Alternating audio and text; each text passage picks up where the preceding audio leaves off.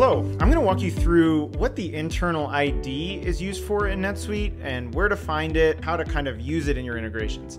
So the internal ID is an identifier in NetSuite that's used for both the name of a field or to identify a specific record of a specific type in NetSuite. So it's kind of, you can think about it as the identifier of something in NetSuite, or if you're thinking more in database terms, it's the primary key of records or fields in your NetSuite account. So the first thing about internal IDs is they're not shown in an obvious way in the user interface when you first kind of log into your NetSuite account. So to make them a bit easier to find, what you can do is go to your Set Preferences button here and click the Show Internal IDs button. Now, after you press save, you'll see internal IDs on any of the lists shown in NetSuite and on the field definitions, which I'll show you in a second. So let's take the case of an invoice that has a new required field. If one of your system administrators requires a new field on an invoice, let's say a location field, any integrations that they're pushing data into your account or any CSV imports are going to have to specify that location field on the invoice. In our integration, the SuiteSync, which is a Stripe to NetSuite integration, we push over invoices from Stripe.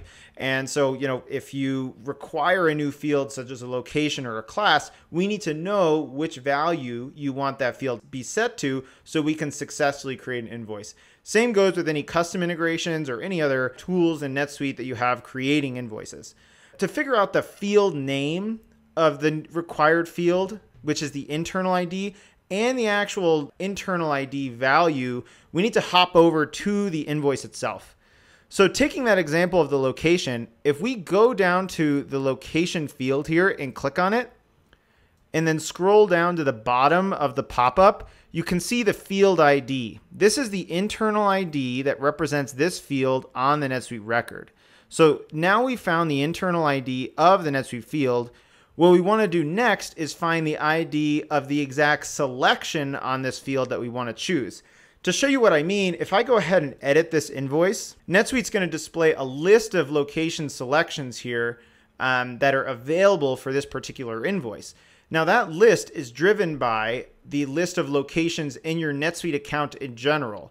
So for SuiteSync or any other integration to choose a entry here in this location list, we need to know the internal ID of this specific drop-down item.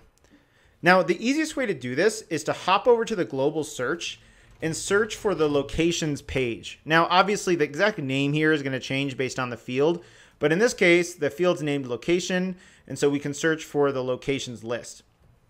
And the internal ID in this list is the ID that references the particular selection in that field on the invoice. And this is what you're going to want to hand over to your development team, or if you're using SuiteSync, to the support team there, so that we can set that new default on your records. Yeah, hopefully this makes sense and kind of helps you understand how NetSuite internal IDs work. They're used all across the system on any record or any field, even if it's a custom field.